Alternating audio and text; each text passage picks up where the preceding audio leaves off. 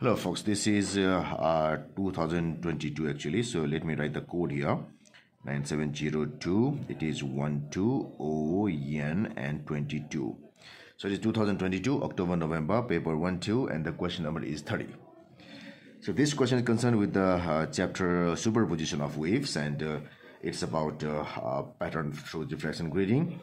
So it says a red light of a single wavelength passes through a diffraction grating. Through grating, bright dots are formed on the screen as shown. So these are the bright dots. Actually, these are red dots actually. Now the red light is replaced with white light. So white light means composite light, which is combined light. It has got all the colors in addition to red, from violet to red, lots of them. Which diagram drawn to the same scale shows a possible pattern of bright light on the screen.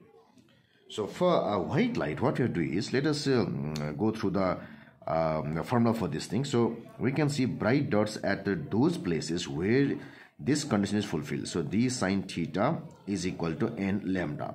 So n is the order here, So if the fringe separation is this d, if theta is the angle found by the light ray here, the light ray which goes here with the original direction. So this is the original direction. So if this is the light ray, so the angle formed here will be this theta. So we have to fulfill this condition to have bright spot. Now, if we have got, so when we use white light, we are using different wavelengths. So for red, lambda is high. Lambda is high, so that's why theta should be high. Theta should be high. And for violet, we should have lambda is less, and theta should also be less. So now this is for red, and red. So for red, what happens is the angle formed by this should be equal to this, and in white light also, the angle formed by red should be same. If angle is same, the separation should be same. If angle for red is same, the separation should be same. So we have to go for that diagram in which we have got different angles. So different angles are shown by somewhat like this. So here what happens is white light should spread. White light will split.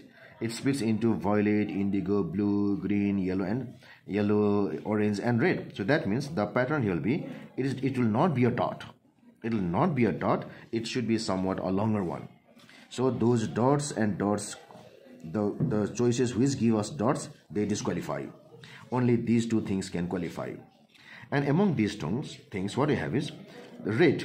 Red should be forming more angle or more displacement. Let us say red should be forming more displacement, and violet should be forming less displacement. So that's why here we have got more displacement, less displacement, more, less. So this should be violet, red. This should be violet, red, violet, and this should be the central one. Let us say O. And here you should have red, violet, and red, violet. Now we have to evaluate where the separation from the center for the red are equal to this. The separation from the center for red are equal. So for that I can use a scale here. So if I use a scale, it's about 2 cm for the red, and if I go here, I have got around and for red it is around 2.8 cm.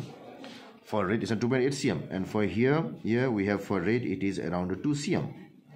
So that means here red is showing more displacement, but here the red is showing the same displacement as this. So that means this diagram should be the correct one, and this should be the incorrect one.